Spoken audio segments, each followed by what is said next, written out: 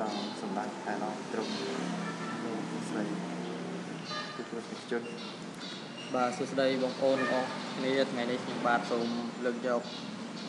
ការកណនីរូបមន្ត product ហើយនិងរូបមន្ត SAM មកប្រើនៅក្នុងកម្មវិធី Microsoft Word អញ្ចឹងពីមុនយើងប្រើតែនៅក្នុងកម្មវិធី Microsoft Excel អញ្ចឹងថ្ងៃនេះខ្ញុំសូមបង្ហាញរបៀបកណនីនៅក្នុងកម្មវិធី Microsoft Office Word ដូចតទៅបាទអញ្ចឹងនេះគឺខ្ញុំមានលំហាត់ដូចនេះអញ្ចឹងនៅក្នុងនេះគឺវាមានលេខរៀងឈ្មោះផលិតផលហើយចំនួនផលិតផលហើយនឹងតម្លៃមួយបាទមួយអេតាហើយនេះគឺ amount នេះគឺជាតម្លៃសរុប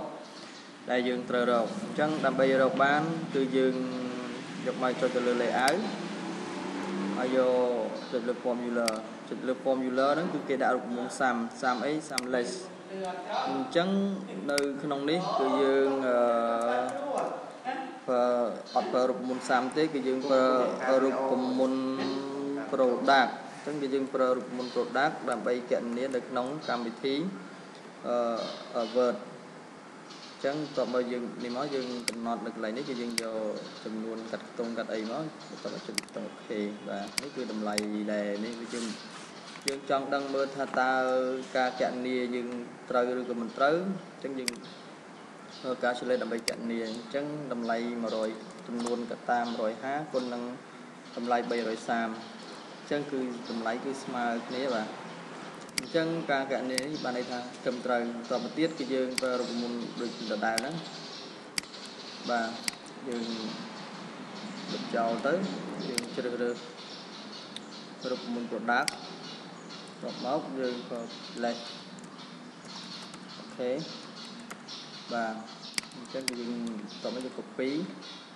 កន្លែងនេះគឺយើងជ្រើសរើសធម្មតាបន្ទាប់មកចុច OK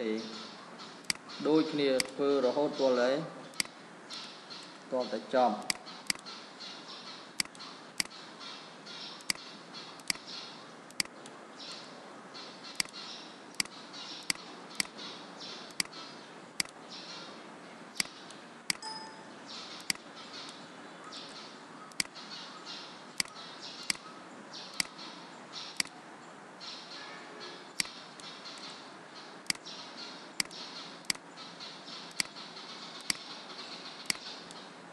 ចឹងវា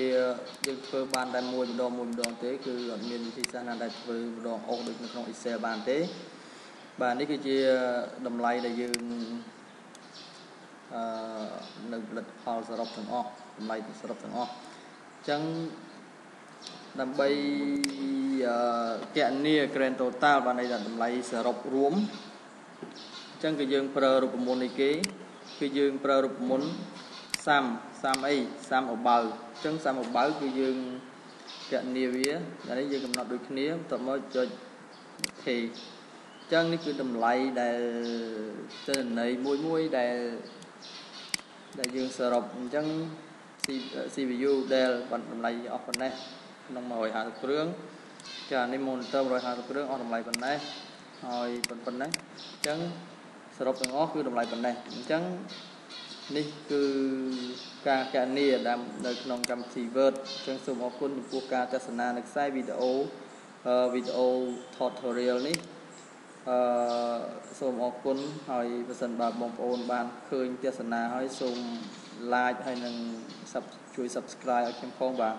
ញ្ចឹងសូមអរគុណសូមជម្រាបលា